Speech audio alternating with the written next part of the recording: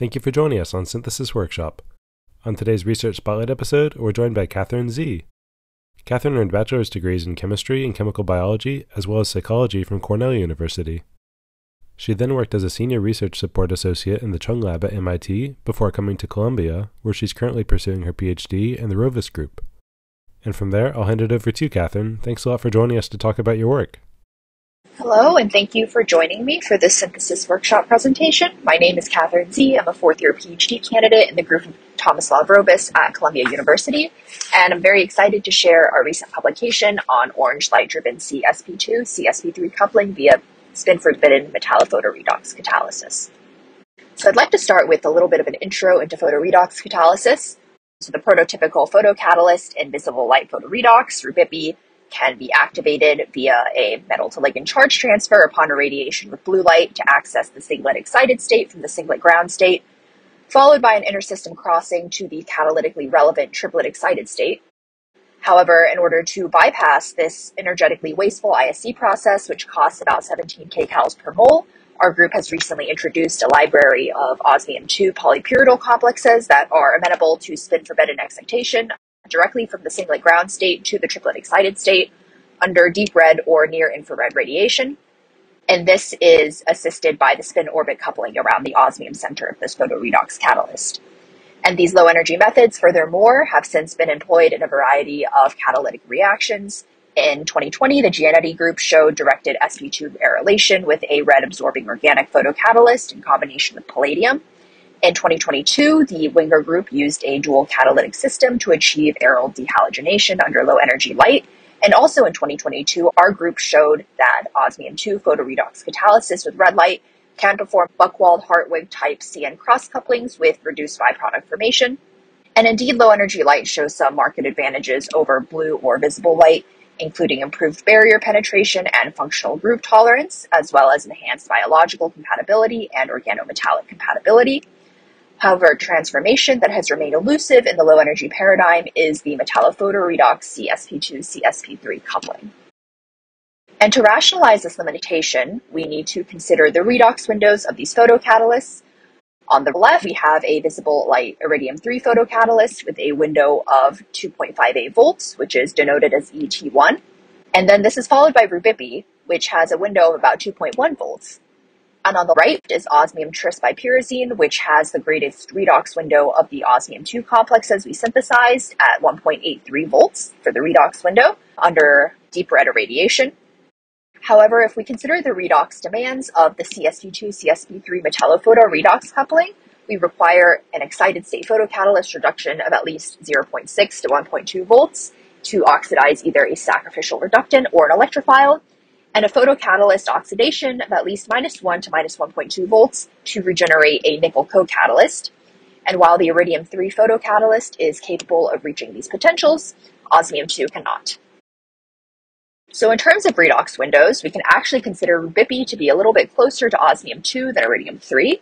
We propose that there should be room to develop photocatalysts with wider redox windows while remaining in the low-energy paradigm, and that's how this project began. So we turn to the Rem-Weller equation to guide our photocatalyst design, and this equates the excited and ground state redox potentials of a photocatalyst with the vibrational zero point energy, which is denoted as E0, and this E0 value is dependent upon the incident wavelength of absorption. And so we can tune the ground state potentials just by varying the ligand electronics. This is a very well-precedented step in catalyst design, but that typically just shifts the redox window without expanding it. And our other option was to change the value of E0, which, as I mentioned before, is influenced by the lambda max of absorption. And so by moving to a slightly higher energy paradigm within the low energy light framework, we thought that we might be able to design a photocatalyst that could achieve the transformations that we were interested in. Several years of work by a former postdoc in the Rovis group, Dr. Eva Bednarova, and a former undergraduate student, Chen-Chi Lin, as well as the support of collaborators at Bristol-Myers Squibb, resulted in the development of iridium-3 centered photocatalysts that can undergo spin-forbidden excitation under orange light irradiation. And importantly, we found that the redox windows of these photocatalysts are now theoretically amenable to the demands of sp2, sp3 cross-coupling. So in addition to this being a synthetically challenging problem, we are interested in sp2, sp3 couplings because of their medicinal relevance. So as this chart shows, the most common reactions in medicinal chemistry across 30 years have been primarily amide bond and Suzuki-Miura couplings. And the prevalence of biaryl bonds in drug candidates is a function of the bonds that we're able to make, but not necessarily indicative of the most medicinally relevant structures. And in fact, increasing the sp3 character of drug candidates has profound effects on oral bioavailability and solubility, as well as molecular shape diversity and protein-ligand interactions. And the ratio of sp3 carbons in a molecule, known as the F-score, increases by about a third between the discovery and approval phases. So now that we have our orange light photocatalyst in hand, we sought to activate different alkyl radical precursors, both reductively and oxidatively, just to show the breadth of the reactions that we're able to access with this new photocatalyst library. So in the reductive direction, we selected Katherine salts as an alkyl radical reservoir. These were popularized by the Watson group, and they're very easy to synthesize as a simple condensation between triphenyl beryllium and an alpha primary or alpha secondary amine. And then this resulting Katherine salt can then be reduced to generate the alkyl radical plus the triphenylpyridine byproduct. And the reactivity and cross-coupling was reported, among others, by the Molander group in 2019, utilizing the organic photocatalyst for CZIPN and blue light irradiation to give the arylated product shown here in nearly quantitative yields. So by changing the photocatalyst and the light source from blue to orange, we were able to achieve 97% yield, which is very gratifying.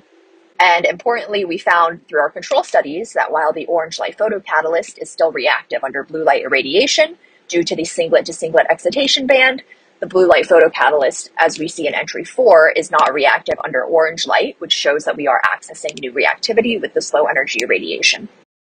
And a side-by-side comparison of the photocatalyst used in this transformation shows that while the lambda max of absorption differs from blue to orange, so about 380 to 566 nanometers, the redox windows, denoted by ET1, are nearly identical.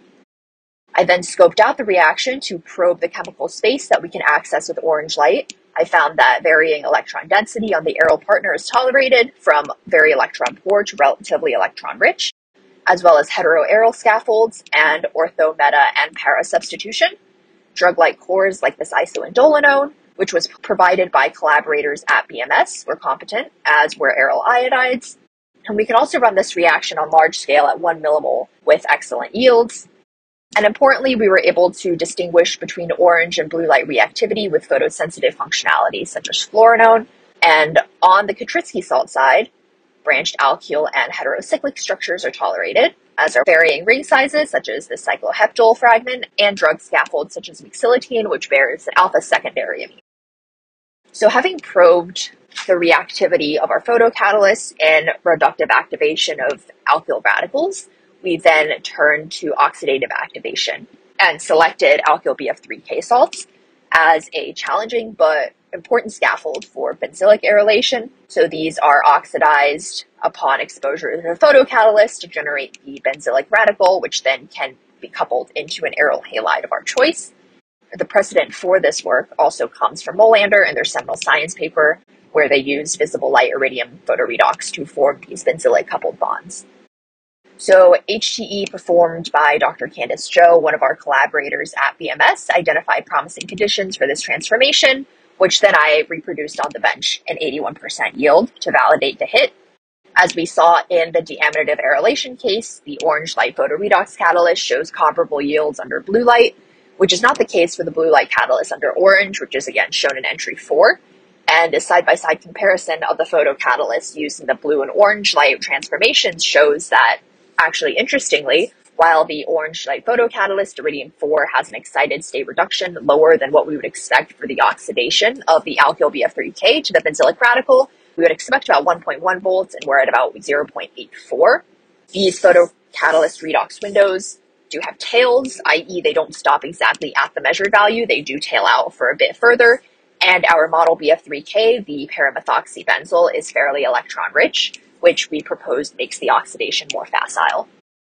And so we performed a substrate scope on the BF3K arylation as well, and again found good tolerance of electron density from electron poor to moderately electron rich, as well as aryl substitution, so we can tolerate ortho-substituted aryl halides as well as reactive functionalities like this phenol, which showed exclusive CC coupling and none of the CO product, despite the pKa of that H being within range of the lutadine additive. And we again found that photosensitive groups such as this fluoronone showed improved reactivity under orange light, whereas under blue, because it does absorb blue or visible light, we saw no reactivity. And when we turned to scoping the alkyl BF3K salts, we found that, unsurprisingly, the electron-rich ones worked well, which is what we predicted. But when we moved to an electron-neutral paradigm, such as the benzyl BF3K, we found that the reaction was very inefficient and gave no discernible yield. However, we then further optimized the reaction by changing the additive to morpholine rather than lutadine and extending the reaction time to 48 hours. And by doing this, we were able to rescue the yield and couple sterically hindered substrates such as this ortho-tolulyl. And excitingly, even though we had fixed the electron-neutral paradigm, we were not able to couple electron-deficient BF3K salts such as the methyl ester, the chloro, or even the fluoro, even though the fluoro's Hammett parameter is very similar to that of just having a hydrogen there. And this indicates that at this point, we're outside of the redox window that the photocatalyst could access in order to oxidize the BF3K to a benzylic radical. So in summary, we have showed the first example of sp2, sp3 coupling with low energy light.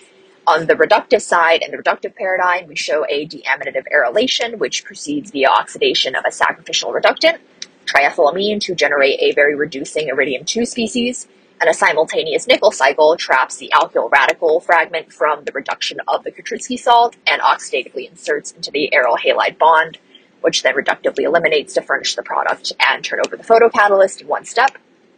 In the oxidative paradigm, the alkyl BF3K is first oxidized to the benzylic radical by the photoexcited catalyst, which is then trapped by the nickel co-catalyst along with the aryl bromide to again reductively eliminate and give the benzylic arylated product.